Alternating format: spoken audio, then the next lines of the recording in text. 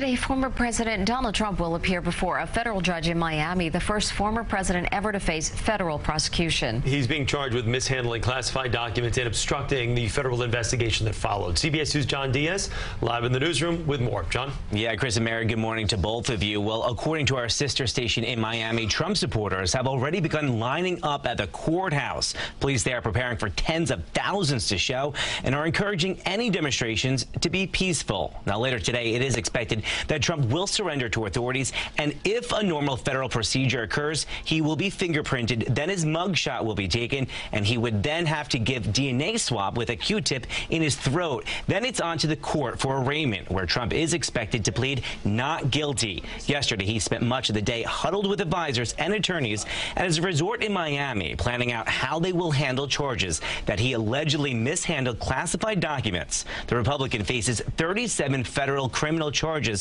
that could land him in prison for decades. Law enforcement sources, well, they say that they're monitoring plans for pro-Trump rallies, including one that may be organized by the Proud Boys. And violent online rhetoric has surged since the indictment, but there are no specific credible threats.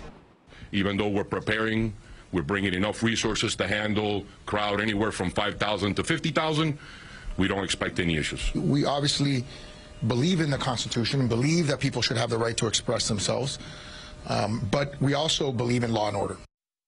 The unsealed federal indictment provides key details about the types of documents found at Trump's Florida resort. According to investigators, they included some of the highest levels of classification that protect our nation's secrets. Now, after Donald Trump leaves the courtroom in Florida, he will head back to his golf course in Bedminster, New Jersey, where he's set to address supporters later tonight. Chris and Mary? John, thank you.